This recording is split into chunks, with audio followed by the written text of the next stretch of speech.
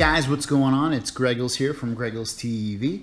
I'm going to run 4 benchmarks today to show you the speed of the Note 5, Galaxy Note 5. This is the AT&T variant. I'm going to run AnTuTu Benchmark, A1 SD Benchmark, which is going to test the speed of the internal storage, Geekbench 3, and Quadrant. Let's start off with AnTuTu.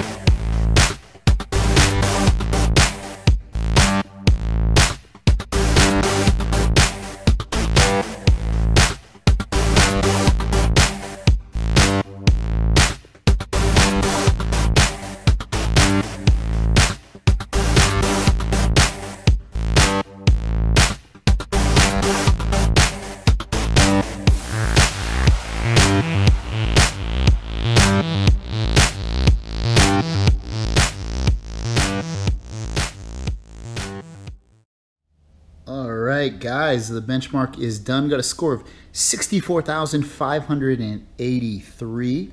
It's not the highest I've seen. My NVIDIA SHIELD, which is, I know, not a phone, but got a higher benchmark of 69,000. I know if I probably ran this a couple of times, I'd probably get some different scores, but it's the highest on here right now that I see.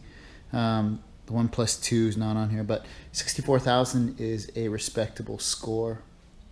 The next benchmark that we're going to run is A1 SD Benchmark. It is a benchmark to test the speed of the internal storage. I ran this once already and I got a score of 325 megabytes of read and 151 write.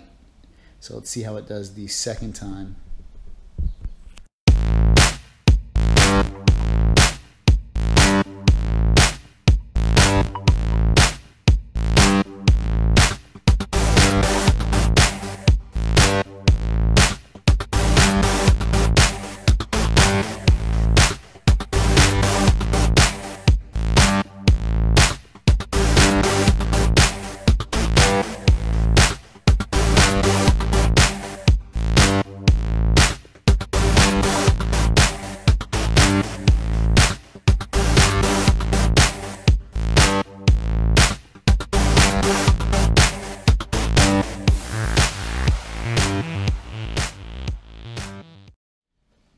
Alright, so I ran it the second time. I actually got better scores.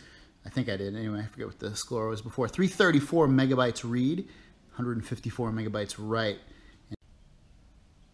The third benchmark we'll run today is Geekbench 3. See how it performs here now.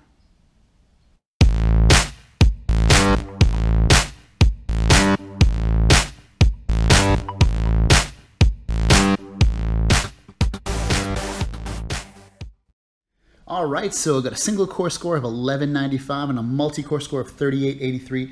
I have seen some higher tests on other people's, but otherwise not a bad score. And the last benchmark we're going to run is Quadrant. So run up in Quadrant, run full benchmark, and here it goes.